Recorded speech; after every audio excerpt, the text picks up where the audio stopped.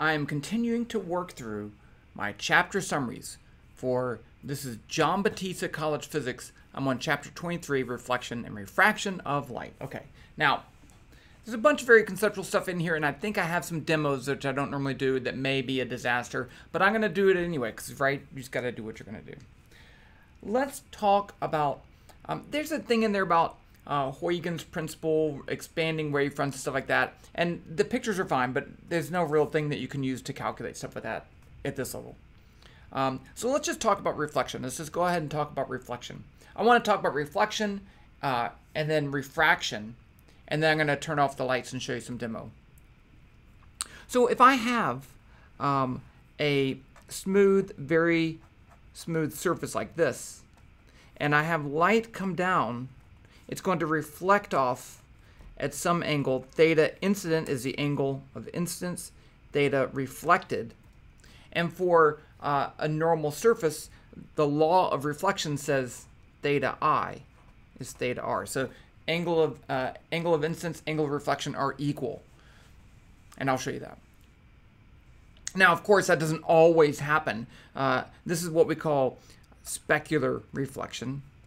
Specular, I think I spelled that right. We also have this. If this is actually rough, then when light comes down right here and right here and right there, they're going to all reflect off at different angles because the surface isn't exactly. They actually reflect off at their own angles, but you can get something like this. So the light rays reflect at different angles, whereas this, all the light rays would reflect the same way in a nice orderly thing.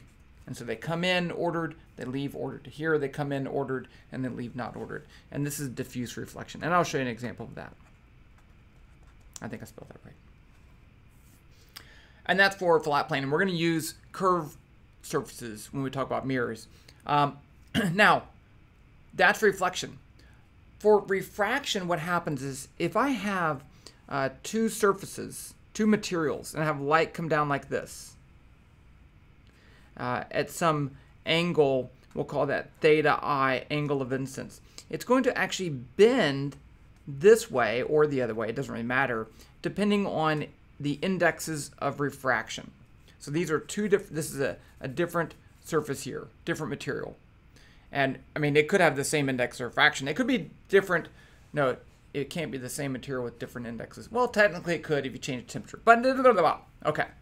So we can get a relationship between this angle in, the angle out, and the two indexes of refraction. Remember, index of refraction tells us the ratio of the speed of light divided by the speed of light in that material. So air is close to 1, vacuum is 1, glass is like 1.5 or something like that. But from this we get the refraction, we get Snell's law.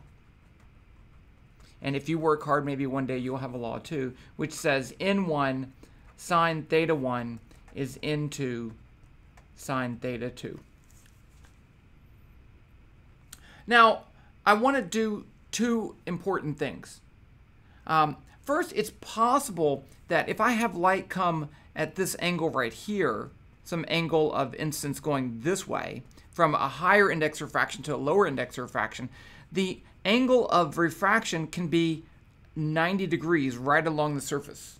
This is actually a pretty cool thing, and when this happens, the light doesn't pass through. Normally, when you have light hit a different material, some of it reflects off, where those two are equal, and some passes through. But at this angle, it only reflects, and we call that the critical angle. So I could say N1 sine of 90, right, because that's a 90-degree angle, is equal to N2 sine of theta c. They call it the critical angle. So if you solve this for the critical angle, theta c, since the sine of 90 is 1, right, I had to think for a second, this is going to be equal to the inverse sine of N1 over N2. And that's that angle that it totally reflects. If you've ever been underwater at a pool, you get this really cool effect. I'm going to go ahead and draw this, and then I'll show you some demos. Now I'm going to show you one more thing. Suppose you're at the bottom of a pool, and you'd be saying, hey, why am I here? Did you ever see that movie, The Graduate? He was at the bottom of the pool, right? And here's the water. Suppose it's really smooth. Then when you look at stuff right? If light comes this way, it will reflect down. If light comes this way, it will reflect back. So you get this like cone through which you can see anything past this, the light goes that way, and then it comes down. The light goes that way, and then it comes down. So you're really looking at outside of the pool in this small cone. Everything else you're looking at the bottom of the pool because light goes the same way. And it's really kind of a cool effect. And there's some cool pictures of this. You see outside, and then when you look over here, you see the bottom of the pool. Now, if it's a dark pool or if it's in the ocean, you just see nothing because there's no light coming from up there. Okay, I want to talk about one more thing with Snell's law and refraction, and then I'm going to show you some demos that hopefully work, and if they don't, then I don't know what to say. Then I'll probably delete the video and you'll never know anyway. So they're going to work or not. So you've seen this prism thing, right, where you have a glass like that, and what happens is when light comes in, it's going to refract and bend, and then it's going to, well, actually got to come in at an angle. That was bad. I'll draw it right here. Light comes in like this, it refracts and bends, and it refracts and bends this way. But, it turns out that different colors are going to bend different amounts, and that's over-exaggerated. But we're going to get red light over here, violet over there, and different colors have different index of refractions. And we call this dispersion. And it's kind of important. It has a lot to do with how we figure out what light is in, what colors of light we have. It has a lot to do with astronomy when we make telescopes out of lenses because different colors bend different amounts and all that stuff. Okay, so that, and yes, the dark side of the moon, I think the colors are backwards on the Pink Floyd Dark Side of the Moon logo, but it's the same idea there. Let me show you some demos, and then I will show you, I really want to get into lenses. I'm going to show you, yeah, I'll do the demo now. Okay, demo time. So I'm going to put down a blank piece of paper. And I'm going to turn off these lights, so this may get weird. And then I have, there. So this is a little physics demo, and it allows us to make a light source. There's just one light beam. It's actually just a light in here with a little slit, and so only light can go through that way. Now, let's say we take a flat mirror. Here's my mirror, and I put it right there. And there you can see the law of reflection, right? So this angle and that angle should be the same, no matter where I turn it, right? So now they're both very tiny. You can split that. It's perpendicular. And then they're very large. So that's your normal reflection. That looks pretty cool. Just to be clear, if you want to do diffuse reflection, here's a piece of paper. Notice that we don't get a line coming off of there, but you can see a little glow, right? So this light comes in, different parts hit the paper on different angles, and it reflects in different ways. So you get this broad spread out thing. That looks kind of cool. Okay, what about the index of refraction? Here is another object. This is a piece of acrylic or something. Let's see, that looks pretty good. Okay, I want to get a blank sheet of paper.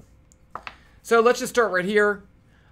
Notice that if the light is coming in perpendicular, theta, this is N1, inside of there is N2. If theta is 0, if theta I is 0, then theta R is 0, right? Because I have 0 times N, solve for theta 2, you get 0. You have to, it's the only way.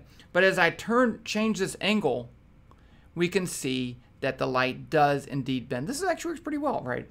The light bends. You can actually see something else. Not only does the light bend as it goes through, it also reflects. And what's that line right there? Well, it reflects over here. See, you can barely see that, but it reflects on here and then comes out. And that's kind of cool.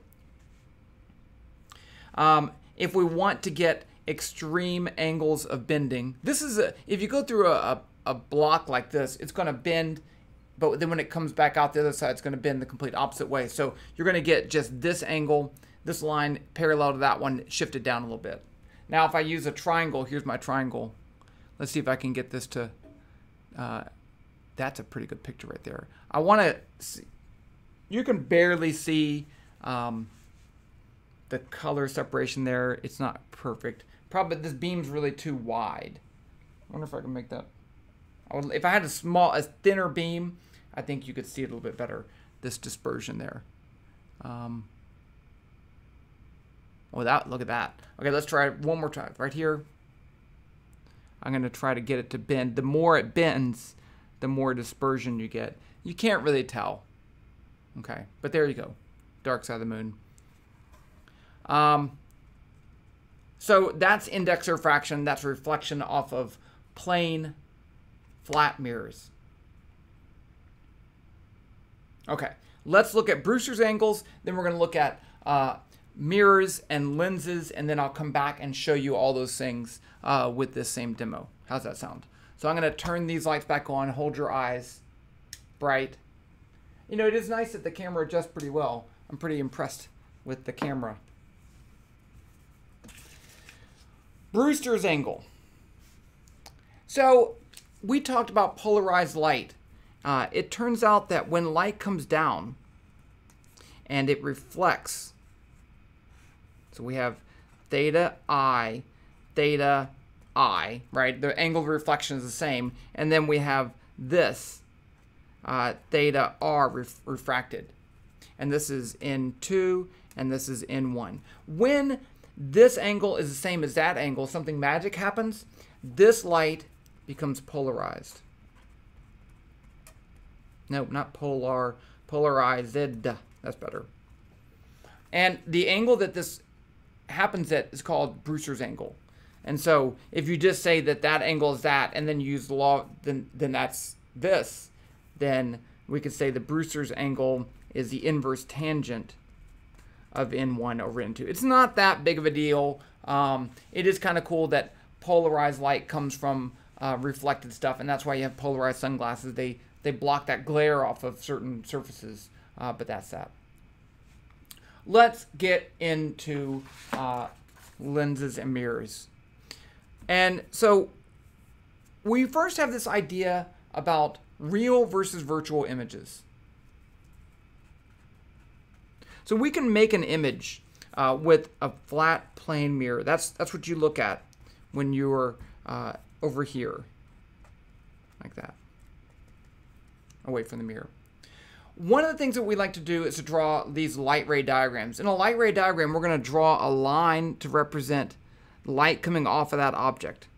And then when that light comes off this way, it's going to bounce straight back. Now let me draw another line from that same point. It's going to come down here, and then that line that's going to reflect off like that.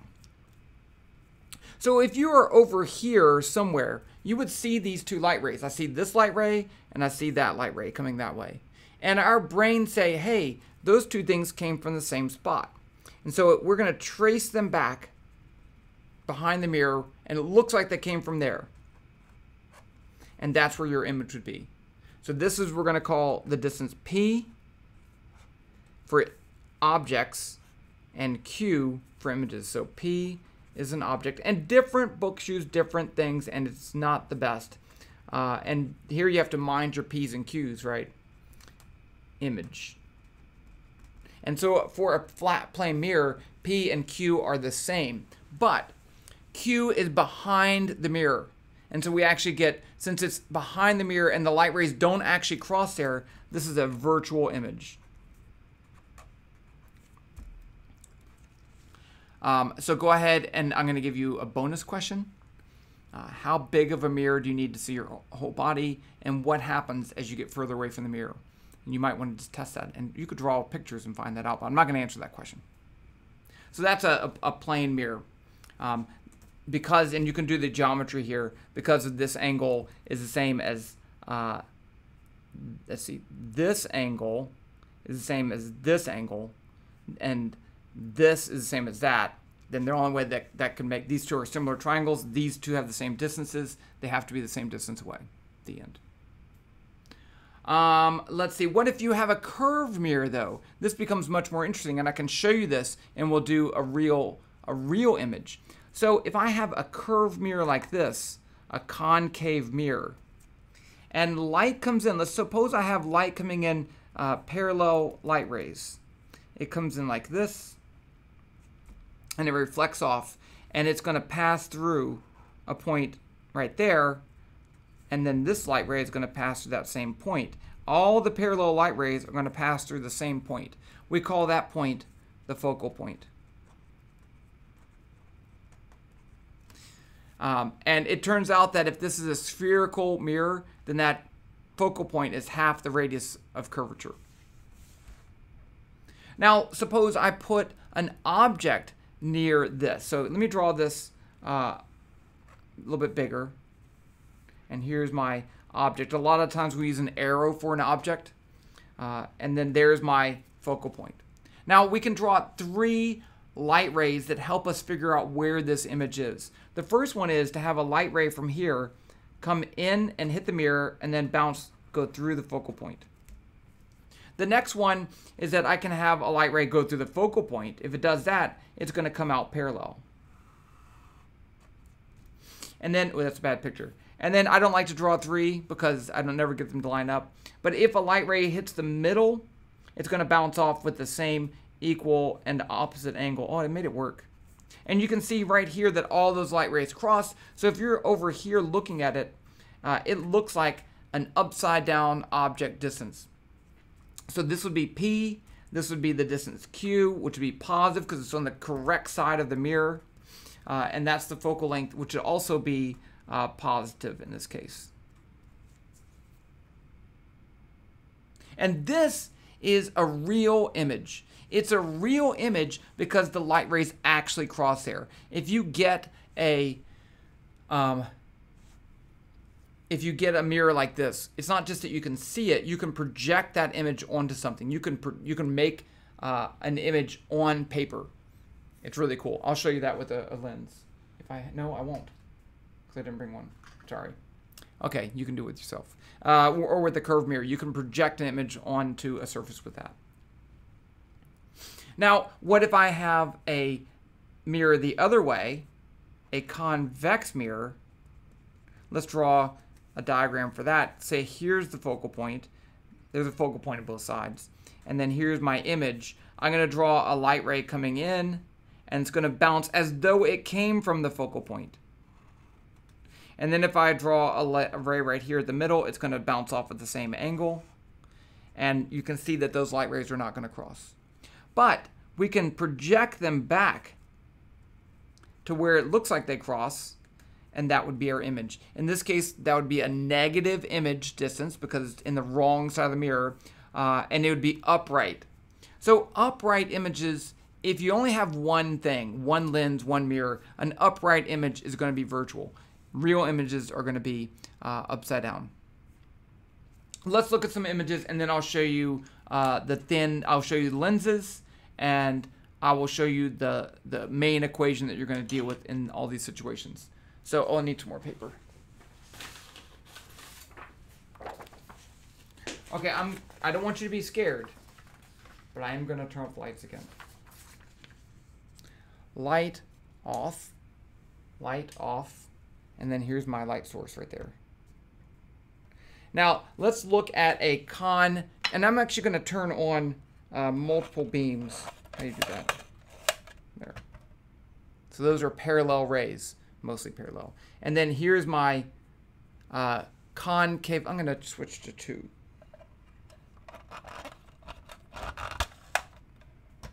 There. Let me just get it lined up.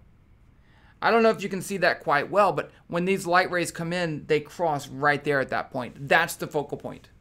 Okay, so these converge at that focal point. Now, if I have a concave mirror like that, you can see that they don't hit. These come off and bounce away. It looks like they're meeting somewhere behind the mirror. Let's just go ahead and look at some lenses too. We also have a converging and diverging lens. Here is a converging lens. And no, it fell over. And you'll notice if I have parallel light rays come in, they meet at a focal point over here. And that's my focal point. And we're going to do the same thing with that. And then I can also have a diverging lens. In this case, the light rays come in and spread out and looks like they came from a point over here. Okay, so this would have a negative focal length. The other one would have a positive focal length. Okay, that wasn't as great as I thought it would be, but that's fine. Let's turn the lights back on. Shield your eyes. I really used bright lights. I didn't realize how bright they were. So let's go back to this. I don't have to draw a light ray diagram. If I know the object distance, P, I can solve for the image distance. So we have this famous equation, 1 over P plus 1 over Q equals 1 over F. So remember, P, object. For mirrors, Q is image in front of mirror.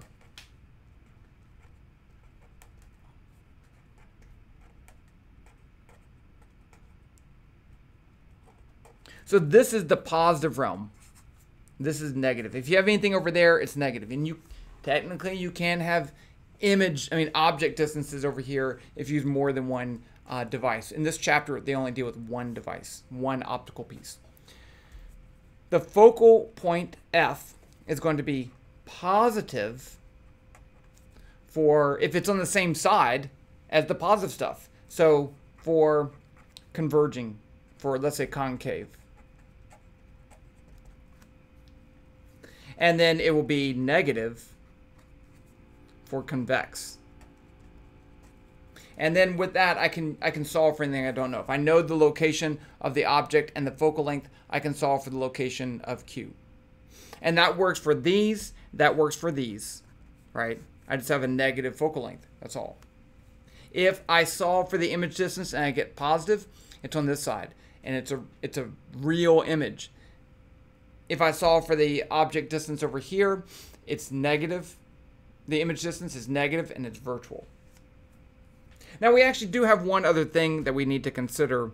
If I have an object that has a height h and maybe it makes a virtual image over here, h prime, then I can calculate the magnification as h prime over h, which turns out to be negative q over p. So if these are upright, see, this would have a negative q value. So when I put negative, I'd get a positive magnification. A negative magnification just means it's upside down. And then we have the same thing with lenses. If I have a converging lens and I have my object right here, P is going to be positive. If the image is over here, Q is positive. So this is the positive side for images. This is the positive side for objects. It's like, where should it be? You should get an image on this side. If you get an image over here, it's negative image distance. And the focal point F is positive. Now, if I have a diverging lens, still, here's my object. P is positive. That's an N right there. And then Q would be positive over on this side. And F is negative. I know that's a lot. There's a little table in the book that I would highly recommend you look at to keep these things straight. And I'm not going to solve any of these problems. This is just a chapter review. We can solve some problems later. But that's it for, we really have 5 devices. We have a plain flat mirror, which we have a concave, convex, converging lens, diverging lens. Now the real magic comes if I combine these two things together, but that's not in this chapter. Okay, the end.